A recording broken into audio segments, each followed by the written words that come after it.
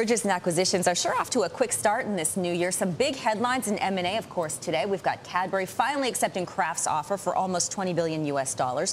Also, U.S. gas company Williams will be merging two affiliated partnerships, and security provider Tyco will be buying Brink's Home Security for the price of $2 billion. Joining us now to talk about all of this is Frank Aquila, a partner at Sullivan Cromwell. Now, in 2009, his firm was named Corporate M&A Team of the Year for the second year in a row by Legal Reviewers Chambers USA. Welcome to you, Frank. Great to see you as always. Good to see you, Laurie. All right, let's start with the Kraft Cadbury deal here. After 4 months, Kraft finally gets Cadbury for the increased price, as we reported, of nearly $20 billion US. So what does it say to you about the climate for deal flow? What does this one in particular say to you about what companies, what shareholders are looking for? Well, I think it says a couple of things. First of all, you can finance the big strategic deals because of the fact if they make industrial logic, companies are going to be able to borrow. The bigger issue, and I think we've seen a bit of this developing over the last couple of years, is blue chip companies utilizing unsolicited bids. You go back 20 years ago, everybody thought of corporate raiders as doing unsolicited bids, hostile bids. Today, you're seeing the big blue chip companies doing them and doing them very successfully. And they're not getting such a bad rap for doing it. Is that what you're alluding to? Exactly. I mean, to a certain extent, there's always going to be a negative to an unsolicited bid, but they're becoming much more acceptable. What do you think of the price and the way Kraft is paying for Cadbury? We mentioned almost $20 billion USD.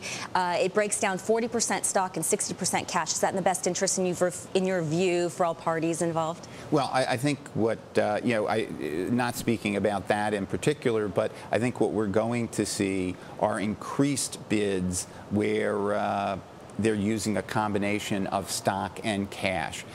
More and more companies don't want to over leverage. They don't want to repeat the mistakes of a few years ago. Frank, I was going to say, is that because they've finally learned the lessons of the past and now it might be better just to split that down the middle, or at least as close to 50-50 as you can get?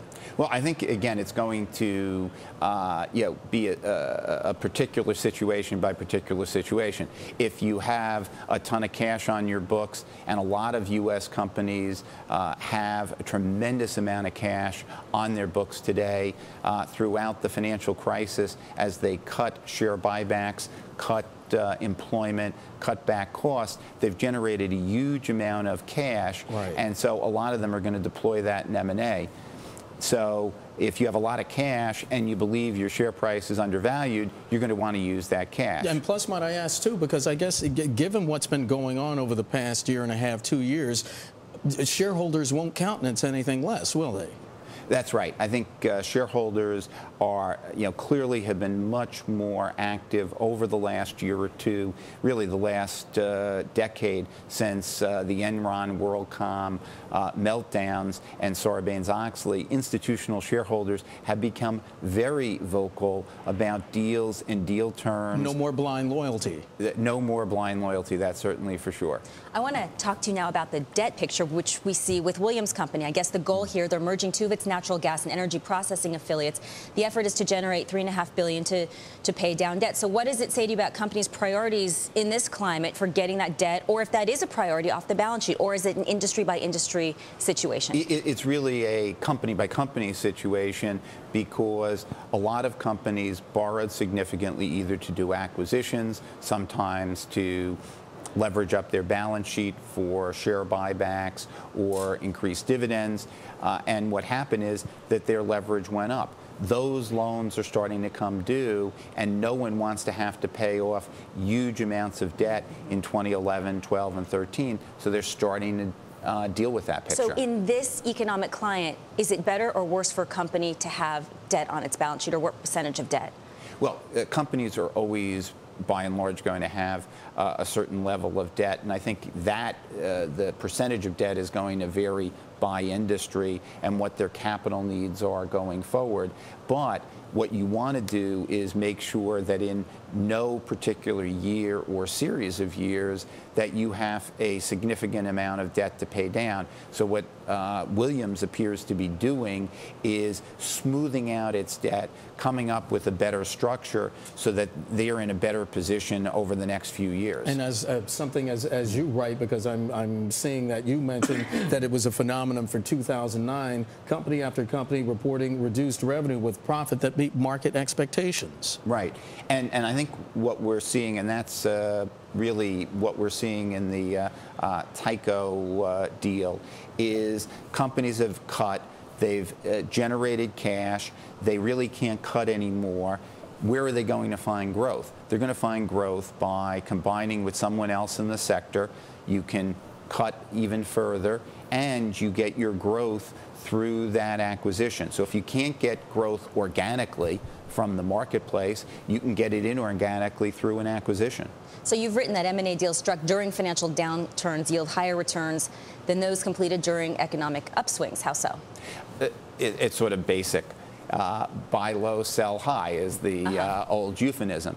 And if you're buying at what appears to be a trough of the market, where there's potentially not a huge amount of competition, where people are fairly realistic about the growth possibilities, you're more than likely to get a fairer price. Whereas if you're buying when the market is frothy, a lot of those deals will work out, but some of them won't. Frank, you talked about, just mentioned briefly again, Tyco. Is this a consolidation story? Definitely. I think that Tyco owns ADT. They won ADT in a battle about 10 years ago. Western Resources had made a hostile bid for ADT, and Tyco came in as the white knight. And now what they're doing is they're consolidating one of their key rivals. So what's your advice here as we round out our conversation for trying to figure out where the next big deal will happen? How do you look at a company, its balance sheet, the economic circumstances?